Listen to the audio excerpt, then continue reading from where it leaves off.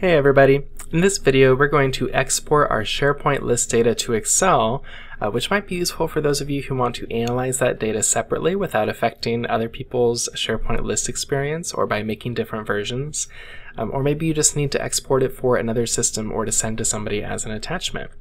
Now, when you export, it's important to think about which data you want to export. For example, I may not want someone who I'm going to send this to have all of this information.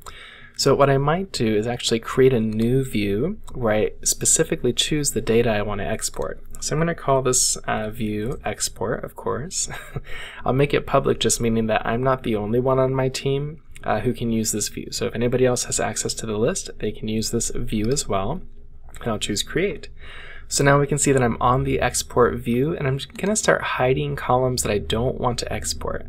So I'm not going to export email. I'll hide that one. I don't want to export phone number. There we go. We'll hide that one.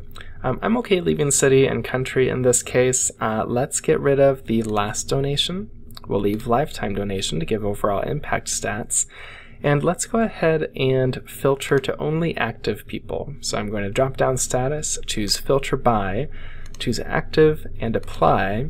And then whenever you do a filter activity like that on a view, you do have to resave the view or it won't stick for the export. So I'm going to drop down my modified view. We can see that little asterisk is reminding me that I haven't saved the change. And then save view as, and then save when it pops up with the exact same name.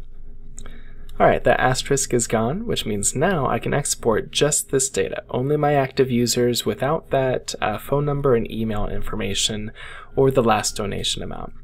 So now I go up to the top of my list and I'm going to choose export and choose export to Excel.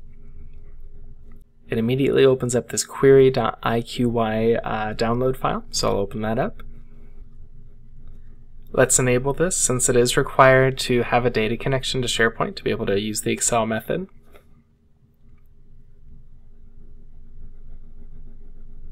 There we go. So it went out to SharePoint, brought all of this information in, and it even added 2 additional columns that are just letting us know that everything in here was an item, and it gave us the path to the specific list that it came from. Now, the nice thing about this when you use the Excel method is that we can get a one-way data sync. So for example, let's look at customer 1 here, Jamie Williams. If Jamie's name changes, let's go ahead and open up Jamie. And we'll change it to a different spelling perhaps. Jamie, there we go, ending in EY. And we come back here, there we are, we'll see if this changes when I click refresh up here under table design. There we go, and it updated. So if you do prefer to work in Excel for some operations, you can see how coming here and just refreshing your data once in a while and maintaining that live connection to SharePoint may be beneficial for you. And then all of your sorting, your filtering, even your manipulations here won't write back to SharePoint. Now, I do want to just emphasize that if I do something similar here and I say instead of Morgan, maybe it's Megan, and I make the change here and I hit refresh, it doesn't write back to SharePoint. Let's go check. There we are, so it still says Morgan here. I'll just do a refresh to be sure.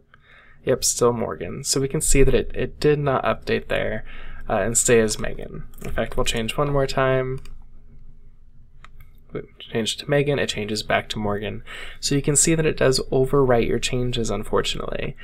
The other thing that you might want to consider here is that you can unlink from SharePoint. So if you do want to change these to whatever values you would like to and not worry about your next refresh or activity in SharePoint overriding your work, you can just choose to unlink, and that way you'll never connect to SharePoint again. Basically, you have a completely isolated workbook where you can make all of the changes you want. You can delete columns, you can reorder them, change all the data to your liking without worrying about affecting anybody else or having their work affect you.